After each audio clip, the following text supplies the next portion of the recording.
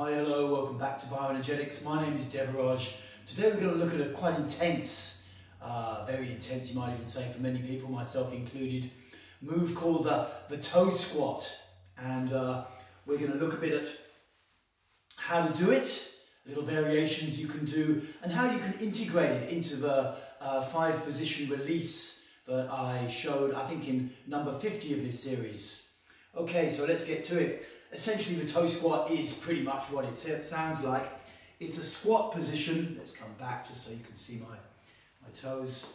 Where your heels come up and you go into a squat.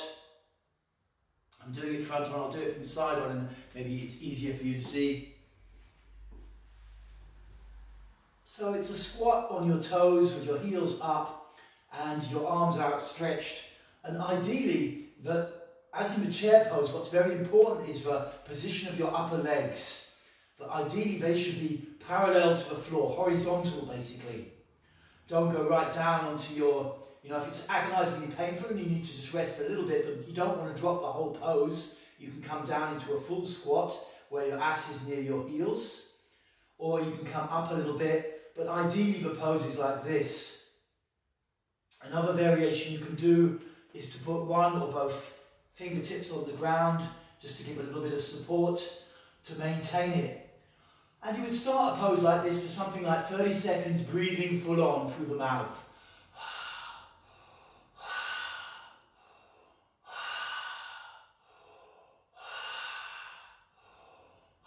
And really feeling your body. And what you'll notice quite quickly probably is a lot of pain and it's really putting certain muscles under a lot of pressure around here, around your thighs and around the backs of your shins. It's putting a lot of pressure on the adductors, and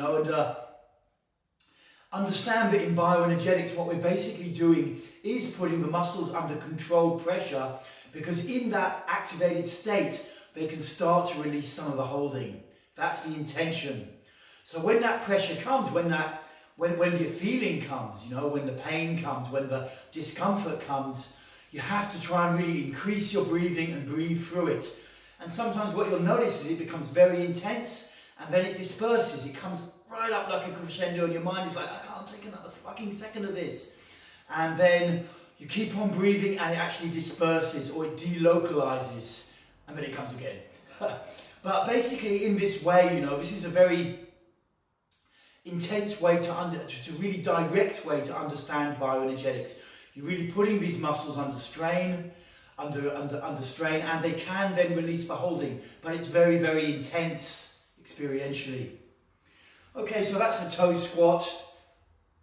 And now I'm just going to look how you can integrate that into this 5-position release, which was in the episode of this series which preceded it. I think that was number 50 and this is 51. And basically you can integrate it in place of the chair pose. In this 5-position release, which I sometimes call 5-position anxiety release, it's a sequence of 5 poses. You start with the bow, and you start with each of them the same length of time. I recommend 1 minute each to start, or even less if you're new and it's very intense. So you start with the bow position, arms up, arms back, pelvis forwards, gaze dead ahead, breathing into this and feeling your body. Remember, it's not so much the length of time that you do the pose. Much more important is how much you're breathing and feeling your body. And then the second part of it, we go into the bioenergetic cobra, which is your upper body stretching towards the vertical, toes and palms only on the floor, heels pushing back, and your legs staying horizontal. Looking dead ahead, you can add some release to that, sticking your tongue out, going, ah! If you want to, that can help. The third pose in this sequence of 5 is to come into the dog, arms and legs straight, heels off the floor but pushing towards the floor, so you've got to leave some room to stretch there. Again, breathing and feeling the body, neck relaxed. And then instead of going into the chair pose, you come into the toe squat, basically like this. This and the cobra for most people are the most intense poses in this sequence of 5.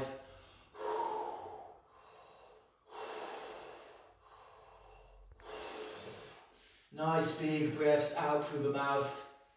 And then at some point, with your ding, you come into an arch pose to complete.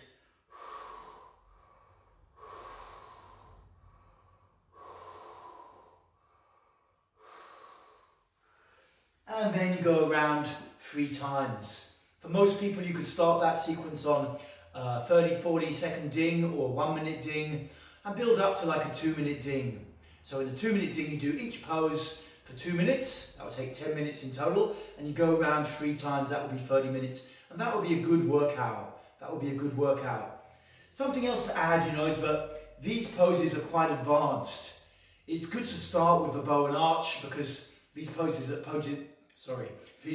are not so much derived from that, but they're additions to it when you're used to the bow and arch. So if you're kind of one of these guys who wants to jump in right at the end and take a big shortcut, you might not want to do that. You know, practice with the bow and arch first, and then when you're confident with that, you can add these extra poses in to increase the release. They activate often the same muscles as in the bow and arch, but from a different angle. And that allows more release, because when you're following one bioenergetic series over time, your body and your mind get attuned to it and they don't get the level of release that they could.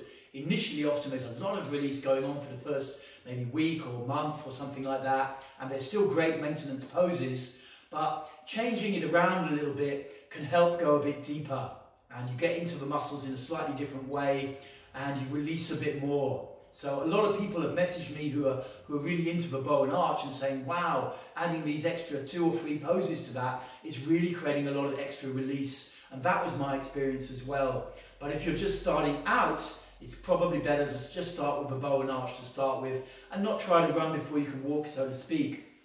Of course, everyone's body is different, and more to the point, the way that we hold muscles and emotionality in the body is different also. You know, levels of learning and levels of from our genes. Anyway, this has been an introduction to the toe squat. I hope you find it useful. Remember, it is an advanced posture. If it's really too intense for you, you know, don't beat yourself up. That's not achieving anything either, and it's also a little bit self-indulgent. So just go back to doing less time or less intense postures. Great. That's Bioenergetics. Over and out. Speak to you again soon. Cheers. Yay, you can do it.